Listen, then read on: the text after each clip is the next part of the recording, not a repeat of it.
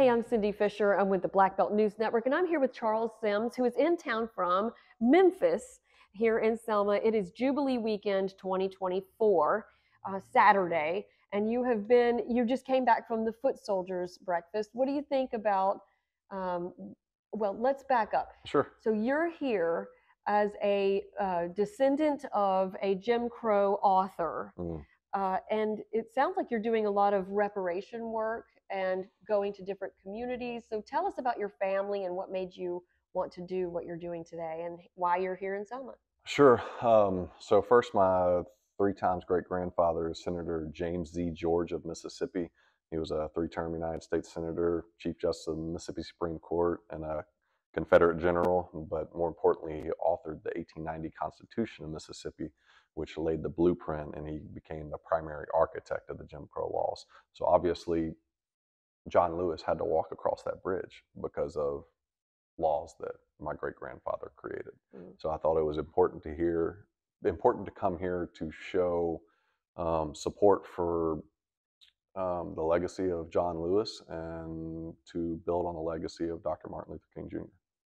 Which is about, because the Jim Crow laws that really bothered you, Mm. how do you feel we are doing with those laws now? Like, have we come a long Sure. way? So there's been progress on legislation to improve voting rights. Obviously, my great grandfather had the biggest obstruction to the freedom and voting rights of Black Americans. So that weighed on me and the impact of that, because it wasn't like 4 or 5 years like the American Civil War. It went almost 70 years. Mm. So it had a massive impact on our country. And what would have happened without those interruptions or interferences? Where would the Black community be? Where would Black Wall Street be? Where would the finances be? So, but more importantly than that, is important for me to show that no matter where we begin our journey, if it's in Oxford, Mississippi, or Memphis, Tennessee, or Selma, Alabama, we have the ability to sit down, reach across party and racial lines, and talk about the things that divide us. I think that's very important. Yeah, it is important. And voting rights is a big discussion. This year's theme is not just about registering to vote, but actually showing up Sure, at the sure. polls. Yeah, yeah. And so it sounds like you've met with some pretty influential people. Have you met Mm. with folks and talked to some people here in Selma? I have just briefly at the Foot Soldiers Breakfast. Spoke with a couple people, some of the organizers. I just got here just recently, so I'm just kind of hitting the ground and kind of getting a feel for everything. This is my first time in Selma, so I'm super excited to meet a lot of faith and community leaders and talk about the things that are going on and the grievances. But yeah, I thought it was important to kind of show that.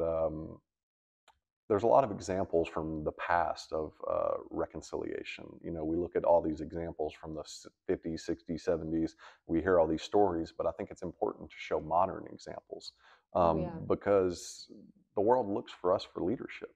And I'm not saying that I have all the answers, but what I am saying is that we have the ability to show that visual representation.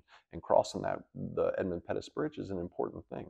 My family was friends and colleagues with Edmund Pettus. So Edmund Pettus was at the Secession Convention in 1860, of which my great grandfather was at that a part of that body, and Edmund Pettus was also at his funeral. So it was important for me to come here to show that to set certain things right, to show that Edmund Pettus and my great grandfather obviously had a big impact on racial codes and the history of the South. But it was important to show, regardless of what they did, I'm here to do what I'm going to do. What's been the reception? How have people received your message? It's been open. It's been openly accepted pretty widely, and obviously there's haters everywhere. You're never going to get away from people that don't support one thing or another. But what I'm doing is going against very well laid plans of some very powerful and important people, because division is power, both Hmm. right and left, both black and white. Both sides use it, and I would not be sitting here if I wasn't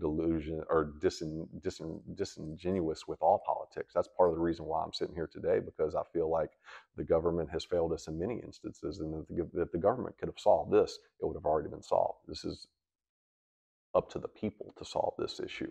The government will never solve these type of issues. It's about bringing people together organically, because when you have that coming together, that's what insulates us from gathering dangers abroad and outside of our country. Because regardless of the things that happen, if we come together, we can stand in that firmly and know that we have each other. It doesn't matter who wins the next election, when the next government shutdown occurs, because we have each other. And that's what achieving unity, what I call achieving unity in the community, or what Martin Luther King III may say, the beloved community. I think that it's important. But Martin Luther King III also said at um, the last thing where they commemorated the dream speech, that there has been work on the dream, but there's still progress to be done, and everyone must play their part. And that's a small part that I have to play. That I believe when Dr. King said, "I have a dream one day that the sons of former slaves and the sons of former slave owners will be able to sit down together at the table of brotherhood." So that's my part, to try to get us a little bit closer in the vicinity of that beloved community, is and doing the hard things, and having the hard conversations, and putting that best foot forward to get that ball rolling again, and get the momentum continuous, that our brighter days are ahead of us. And even in places like Selma, Alabama, or Mississippi, that we have the ability to come together and show that there is leadership in the South, and we have the ability to come together and mend those old divides, and move past that old bitterness of the past. I think that the hatred of the past has held on a long time, and I believe it's long past due that we move beyond You that. have some hatred of that. You have some hanging on to Sure, absolutely. uh, the the kind of I don't know, the false um, nostalgia. Mm, There's some false nostalgia that the 50s were the best time ever. But if you were to go back into the 50s and you were a black woman, would mm. you think it was the best time to be alive ever? Yeah, probably not. I mean, No, you could ask Mamie Till if that was the best time, and I that's guarantee right. you she would tell you that it was not, because No. her son Emmett died under the system of oppression that my great grandfather set up, and someone like Rosa Parks, like, the Yeah. reason why she had to sit on that bus was an impact of my great grandfather. Hmm. Same with John Lewis, like I previously stated about Are there any other crossing over families that that bridge. you partnered with that are like yours or like what you're doing now? Or I mean, it takes a very specific person to stand in the truth that I do, and I think my life's journey has prepared me for that. yeah, like how did you get here? What made you want to do this?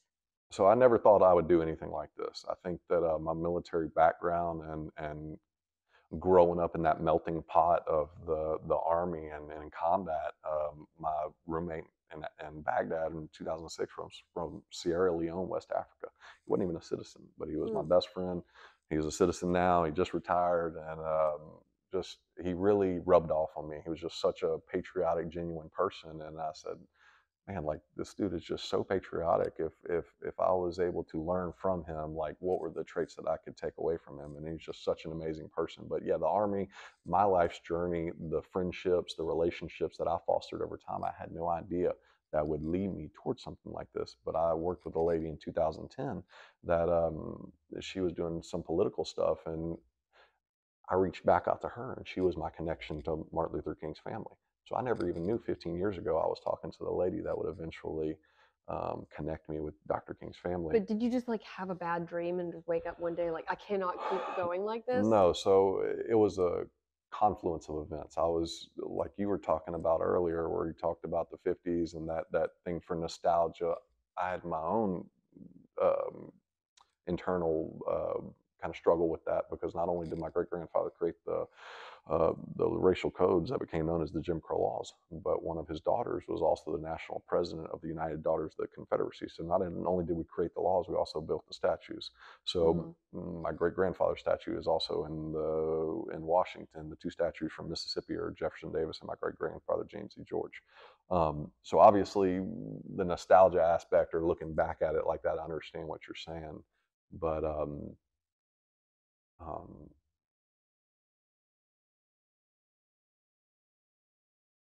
the nostalgia part is one thing, but it's important to show that um, regardless where we come from, you still have that ability to reach across those party and racial lines. What would your great great grandfather think about what you're doing right now? I think he would be in support of it, and that's part of the reason why I'm here, is because I went on kind of a deep dive to understand who I thought he was, and I think that he did what he did during a different time to protect his section, and it was up to other people to protect theirs. So I think what he did in doing that was obviously to protect the white vote and to protect what he thought was important, Property. He farmers, owned properties, yeah. obviously. And I think that, but I did, so I know the author that wrote his biography. I'm from the same town, and he's a professor at UT Martin. So I spoke with him, and I kind of wanted to learn certain things that made Senator George tick as a person, and that's where I thought I saw the humanity in him. And certain things that I came across would have led me to believe that he would have been in favor of this, and me speaking out. You know, I think that he was a product of the time. He was also a soldier, so that was the part I connected with, is that his time as a soldier and how that maybe later on impacted his life or maybe softened him over time. He fought in the Civil War. Yes, ma'am. Yeah. He was captured twice and spent 2.5 years in a northern prison camp and was paroled after the war. But so he wasn't a great soldier. But he was a better, I guess. Well, he just got caught a lot. Yeah, he just got caught a lot. He was a lawyer. He was obviously more of a legal mind than a soldier. But yeah, he got caught a lot. Yeah. But yeah, I think back to the nostalgia part, I think that people kind of try to hold on to certain things as long as they can until certain times move by them. And I think that time heals certain things. It doesn't heal everything, but it does heal certain things. And I think that's why it was up to me to step forward, opposed to someone like my mother, who I would have definitely thought that she would have been the person to assume a mantle like this. She was much more liberal, an attorney, but just a very kind-hearted person. Like, she rubbed off a lot on me and kind of raised me a certain way to look beyond race and color. But she wasn't ready. I don't think she was, because she was so close to that time period. She grew up in the 50s and the 60s, so being able to just straight turn dramatically the other direction. So maybe it's the era, generation you're in. Yeah. Is the one that it can accept it better. Well, like I said, I do think it was, without my specific life journey, I don't think I could be sitting here today. I think it was everything that brought me to that. George Floyd. So George Floyd had a big impact on it, but I also grew up on the banks of the Tallahatchie River. I grew up about 200 yards from where the courthouse, where the murders in Emmett Till were tried. So there's a lot of things that kind of led me and told me that I was on the right path. My mom's dad went to high school in Greenwood. He was in the same class with Byron D. LeBeckwith, who killed Medgar Evers. So there were so many things that kind of pointed that you're the person. Martin Luther King's bodyguard, primary bodyguard, you know what his name is? Charles Sims. Oh. So there was a lot of small little things that I came across that said, you need to do this. You are the person to do this. Like I said, I thought someone in my family or someone like my mother would have been much better situated, because she was a very kind person and had lived her life that way. I was the furthest person from who I thought should do something like this, but that's exactly why I thought I had to, because it's the people that you want, that don't want to do it, that need to do it. Just like kind of like politicians we should have nowadays. They all want to be there. What's the future plan for you on this? That's a good question. There's certain short-term and long-term things that I wanted to finish before I moved on. And to me, recharging and renewing and reinvigorating Dr. King's dream was first and foremost the most important thing to me. I think, like I said previously, Martin Luther King's son, Martin Luther King III, said that there has been progress, but everyone plays a part. So I believe that everyone does play a small part in achieving that dream. Obviously, he spoke about Alabama as well. There's people in Alabama that have a part to play towards achieving that part of it. But when he said, I have a dream, even in the state of Mississippi, a state sweltering with the heat of injustice, sweltering with the heat of oppression, will be transformed into an oasis of freedom and justice.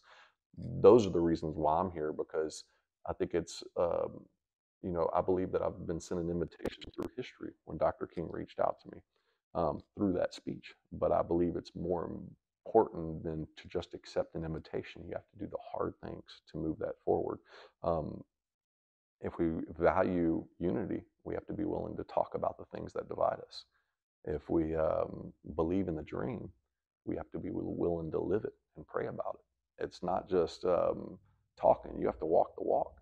And that's the difference with some people. People like to talk a big game, but they don't like to have feet on the ground doing what needs to be done. And that's the hard part, standing in the reality. It's not, for someone like me, standing on the truth that I do, it's not the easiest thing all the time, but a lot of more people have done a lot more than I have in the journey to this, to move the needle forward.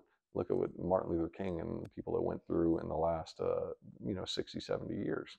They went up through, if I received a threat or one thing or another, it's not being on the streets where facing water hoses and dogs. You know what I'm saying? It's a whole different story. Well, you're not alone. And I think you're a good example. So I'm a legacy for United Daughters of the Confederacy. Are you really? Yeah, my mom's mom and her sister were super active in UDC. And in fact, I didn't even know that until my great aunt died, and her funeral was at Elmwood Cemetery in Birmingham. Bear Bryant is buried there, which is important for Alabama. Big shout out, Bear Bryant. Roll Tide. Right, Roll Tide. but the trick too is when I showed up, there were all these women in hoop skirts, and I'm like, "What's the deal, Mom?" And it was because they were with United Daughters of the Confederacy, and that's when I started. Now I had one woman that sat with me, and she was telling me this story about looking for the grave of a general that they had not found yet, Confederate general. Well, at the time, I worked at a newspaper in Birmingham, and I did a big story about it. It's not necessarily what you would do now, right? Sure. But that started my journey into my family tree to find out the whole UDC thing and where was my Sparked Confederate the curiosity. Soldier. I didn't know anything about. They didn't talk about it. So if you think like my generation, I'm Gen X. We didn't really even talk about it that much. I'm not sure if the millennials even talk about it that much. Like my kids that are Gen Z, I don't tell them that much about United Daughters of Confederacy. Sure. But if I did, how would I present it to them so that they might get on the same journey? So that when you're asking for unity, they can say, "Ooh, yeah, I've got a history that I grew up. I was told to say that it was states' rights." The fight, the battle, the Civil War. Now that's not okay, as Nikki Haley learned. You can't dodge it anymore. You have to say that it was a fight for slavery and against slavery. But I grew up Northern aggression and states' rights. Obviously. So, but that was because we weren't okay with our past, and that we had relatives that were willing to fight to keep something as awful as slavery. And it's just easier to swallow, right?